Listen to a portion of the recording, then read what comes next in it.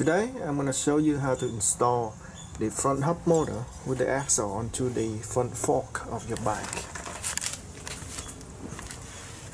So let's get started. First thing I want to show you is the axle that comes with the hub motor. It's about 10 millimeter wide. There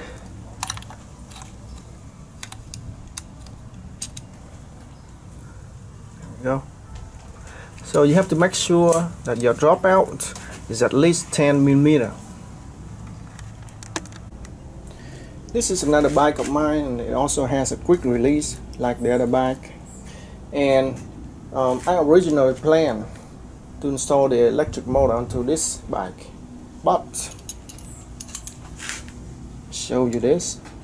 The dropout on this bike is only 9.3 millimeter, and I need at least 10. So that means that this one is going to need some serious filing. It has to be very accurate because the axle of the electric motor has to be perfectly fit inside this dropout, and it has to be a perfect fit.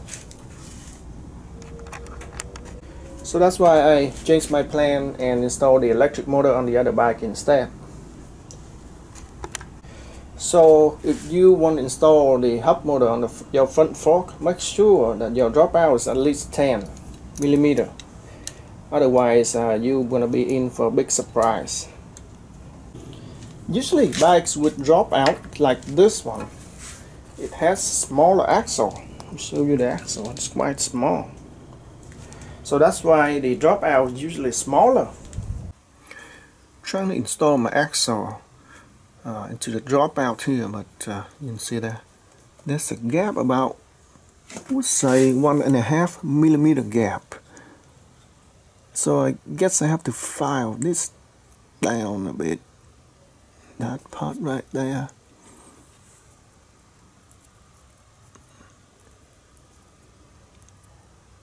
And that part right there. And it is the same on this side also. My washer's on the way, but you can see here there's a gap right here.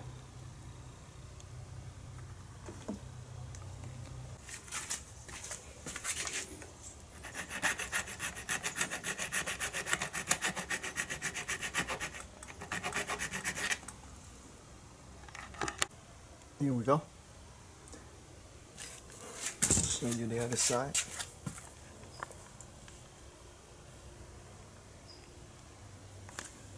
What surprises me is that this aluminum is quite soft, so it's quite easy to file it off.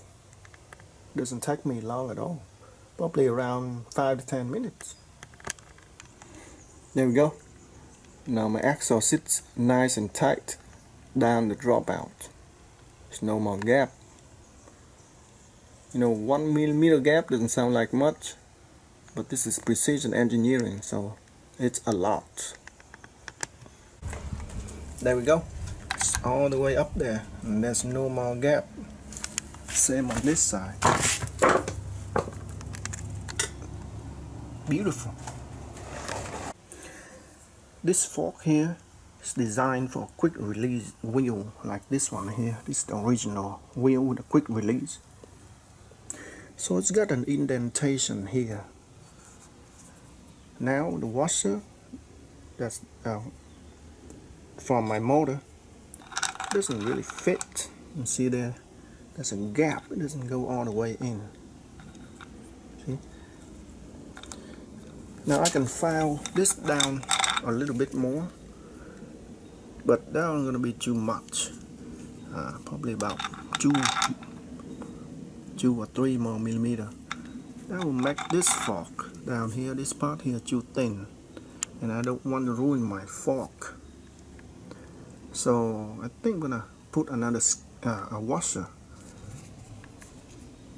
in there to make this part thicker, so that this will stay straight when I put it in. I searched around my local hardware store, only found these 2 kind of washer. This is 1/2 inch, this is 5/8. Well, the half-inch washer is too small, doesn't fit.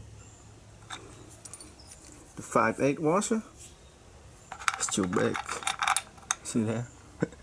It's ridiculous, and there's nothing in between. So what should I do?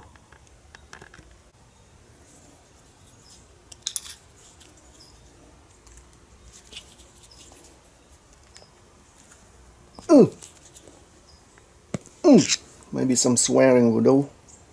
Let me do this off camera.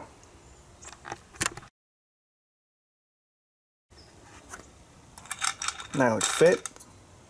Problem is, that's not a problem. There's too many problems. This part here on the top here now doesn't fit. Just a little bit too big on the top here.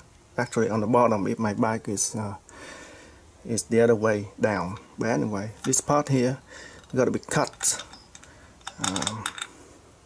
So maybe I'm gonna do this and then cut just this part right here, because this is a lock washer that's cut right here. So it's already got a cut. I'm just gonna cut this part here. It should fit.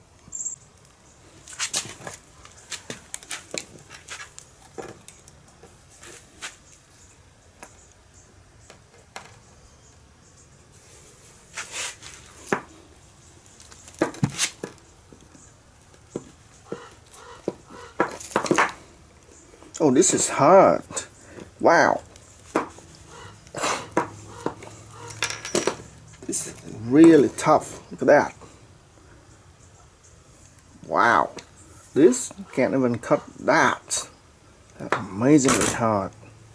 Plan B.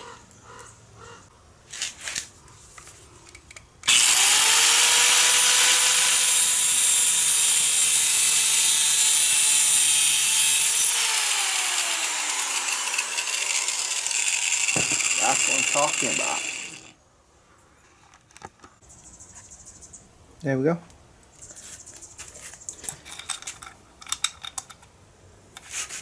Perfectly fit in there. Okay. Now I put this washer on. It will be straight and flush. You see that? Now I just have to drop this in like so. Make sure it's fits nice and neat. Tighten up the bolt. Voila! I'm done. Do the same on the other side. Should be good to go. The indentation in here is now being occupied by this washer. Like so. So now when I put this washer on, everything is gonna stay flat and flush.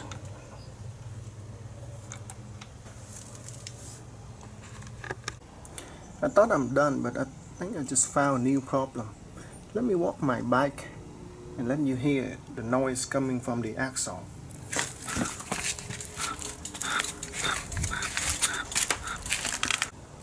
The scratching noise comes from the screw touching the fork. So you can see all the way in there. That screw all the way in there. That one right there, touching my fork. And you can see the scratches on the screw head. Like this one here, right on the head. That's the scratch right on the head. Same here. This one right here, scratch right on the head. Scratching on the fork. So I need some more spacing right there. So I need another washer right in there and space it out a little bit. Well, I tried to put this in there and I got bad news. On that side, on the inner side of the fork, there's an indentation just like this. Although it's a little bit less, but it doesn't fit this washer just like that, so it doesn't stay flash and flush in. When I put it in there, it's got to be small enough. The ring is got to be small enough, just like that. So guess what? I'm just gonna make my own washer from this aluminum piece. This is from a heatsink.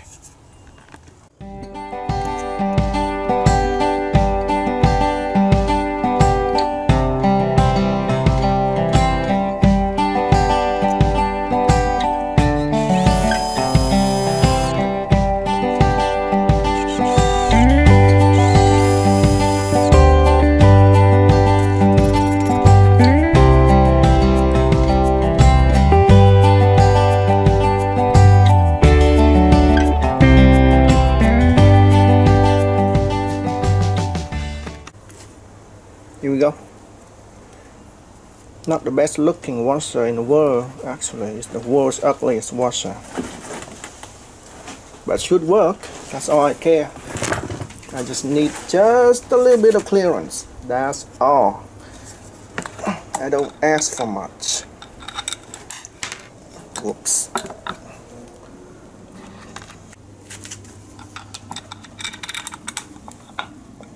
That's that. Now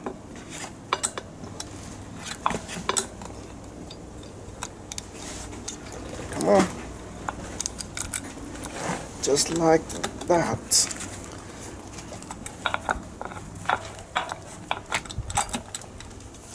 See if it goes in. There you go. Boom. Cool. Let's spin it. There we go. I have about 0.5 millimeter of clearance, but important thing is it's not scraping my fork anymore. Yeah, the screw now has some clearance, no more scraping.